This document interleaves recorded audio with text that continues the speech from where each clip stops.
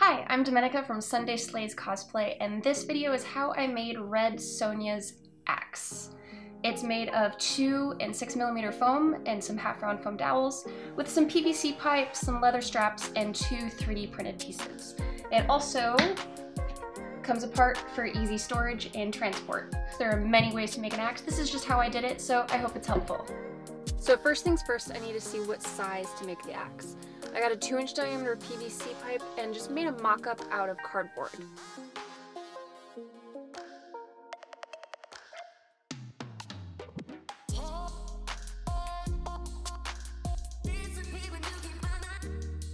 This mock-up was a little small, so I added about 2 inches to the height of the axe blade.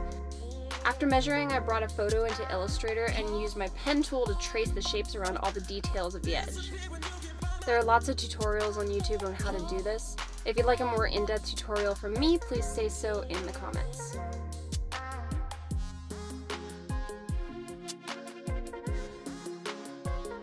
Since my 2mm foam is in 9x12 sheets, I had to split the design up into 2 different PNGs.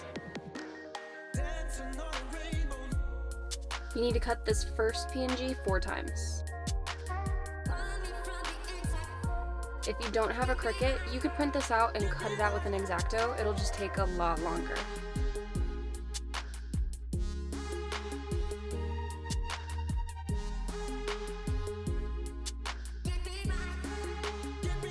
I used the knife blade on a balsa wood setting, and I stopped the cut after the first cut.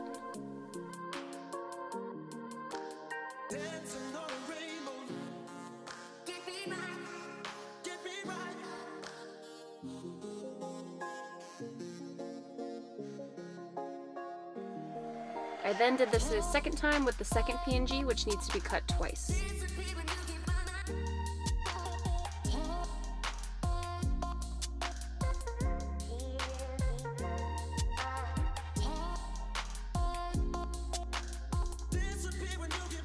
After I cut out all the detail pieces, I traced them onto paper to create a pattern for my base layers. These will be out of 6mm high-density foam.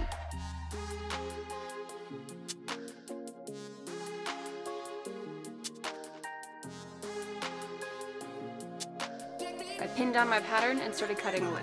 I needed to cut 4 of these.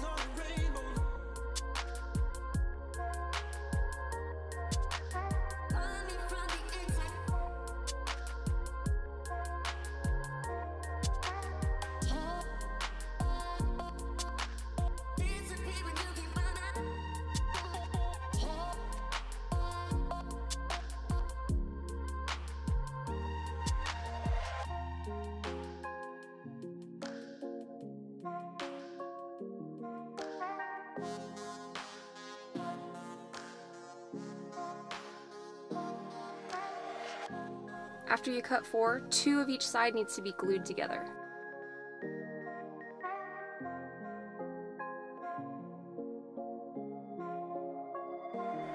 Then you sandwich 2 together with your favorite contact cement, leaving the centers free of glue so we can insert a piece from the handle later on. Contact cement is bad for your lungs, so be sure to wear a respirator. Now this is the most tedious part of the process, gluing down these patterns. I found the best way is to gently move the entire cut from the Cricut sheet and then glue them on piece by piece while keeping the entire thing still intact. Then peel up the areas that aren't glued.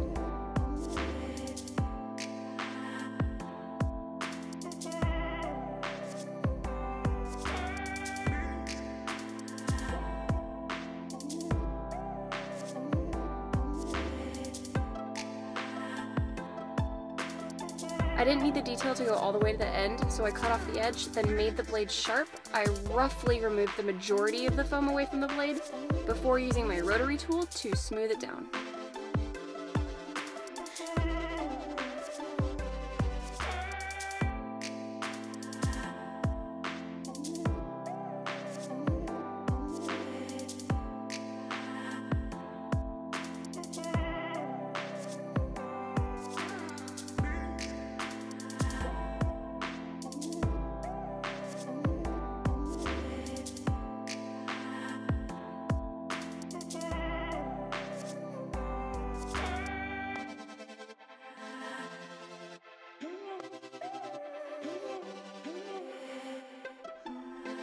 I also cleaned up all of the sides to make them nice and clean.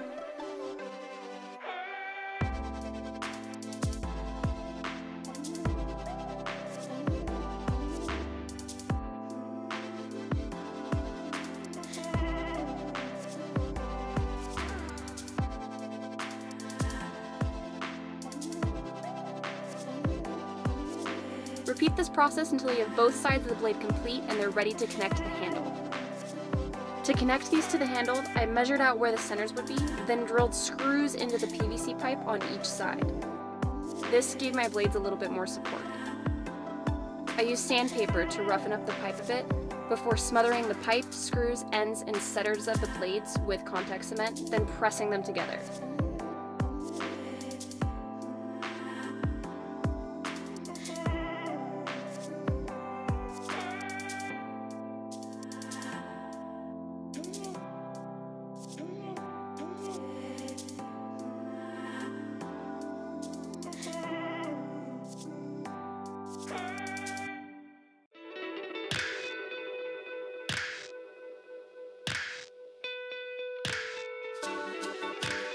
You sandwich the screws between the center of the blades and hold them there until it dries.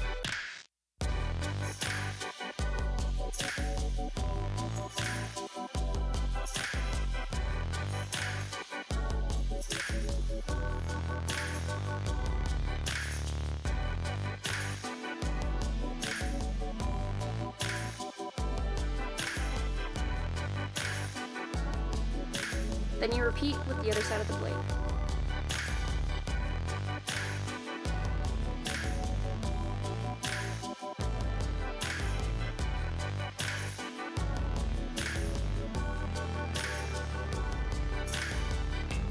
And the basic build is done. Now for some more details. I added some 4mm pieces between the two blades to make it look more like one solid piece.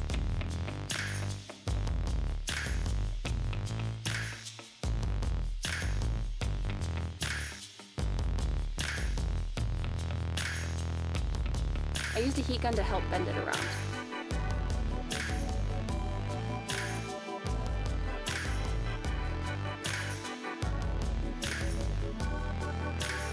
Then I added 4mm pieces just around the top and the bottom.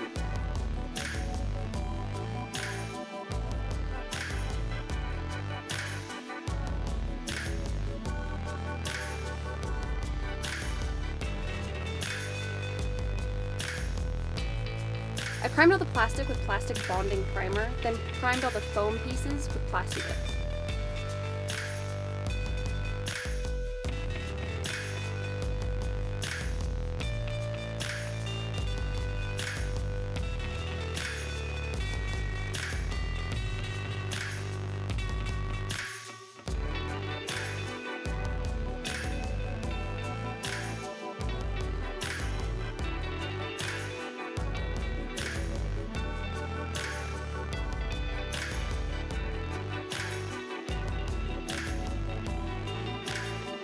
I wanted the axe head to detach from the handle for storage, so I used a PVC connector and cut the pipe just below the head. I glued one side of the connector to the pipe with super glue and then covered the seam with a small half-round foam dowel. I also added these dowels to the top and bottom of the PVC pipe.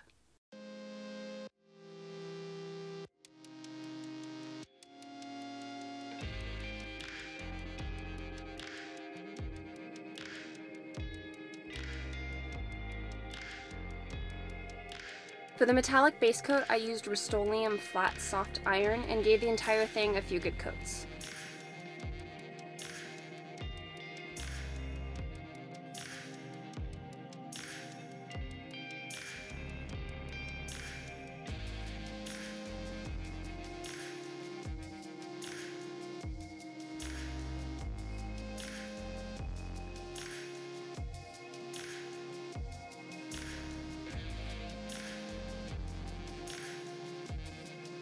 Now for the detail painting. I went in and painted the Celtic details with Vallejo Old Gold.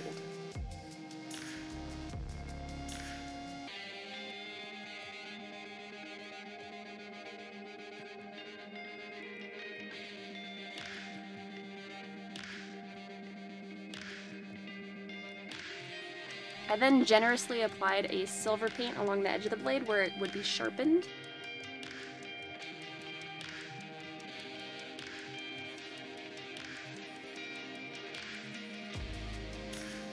I used a sponge to fade the bright silver out towards the top of the ridge.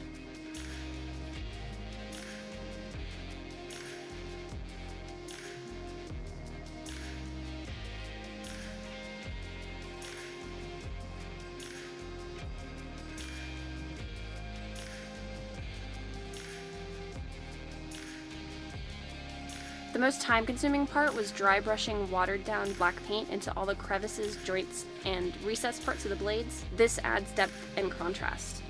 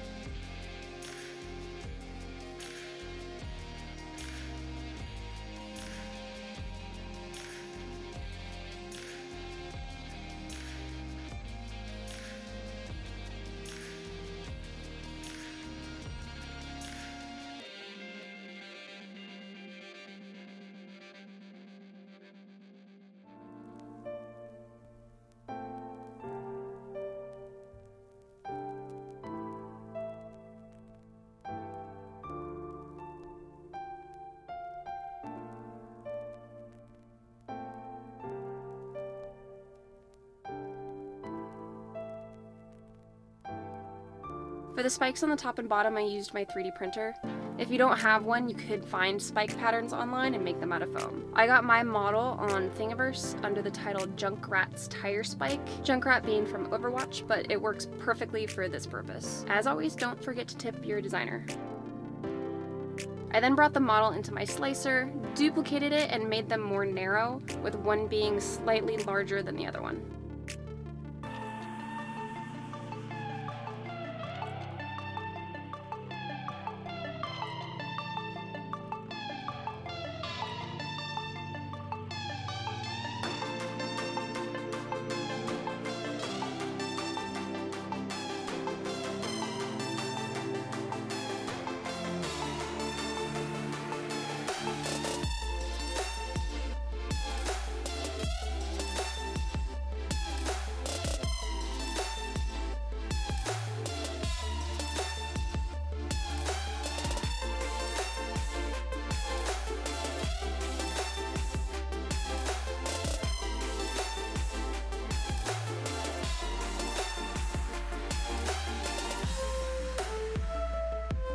Once printed, I primed the spikes in black.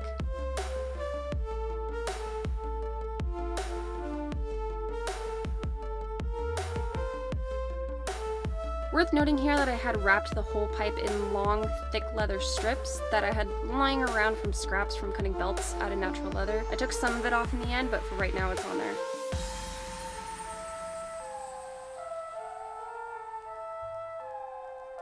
I then superglued a foam dowel to the printed spikes, then dry brushed on the same Vallejo Old Gold color.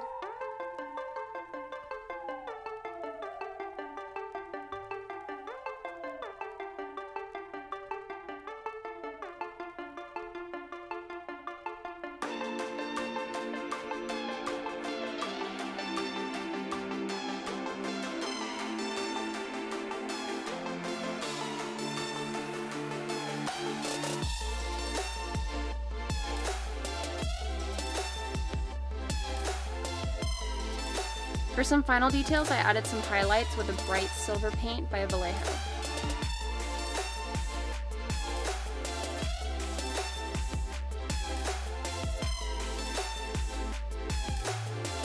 I then used a thinner, dark brown leather string I got from Amazon to tie on and add texture and detail to the top.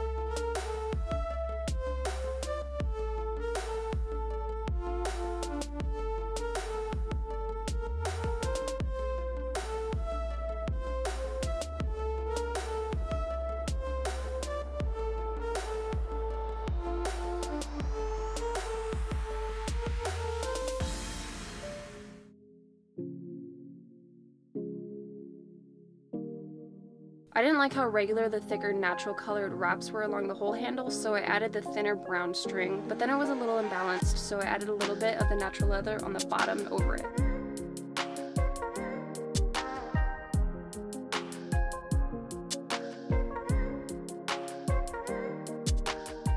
So there you have it, Red Sonja's axe. I hope you enjoyed it, and I hope you're well on your way to creating your own axe, whether it be for Red Sonja or any other cosplay that you could apply it to. Please like and subscribe, and follow me on Instagram, Sunday Slays Cosplay, for more cosplays and build videos like this one. Hope to see you there. See you later. Bye.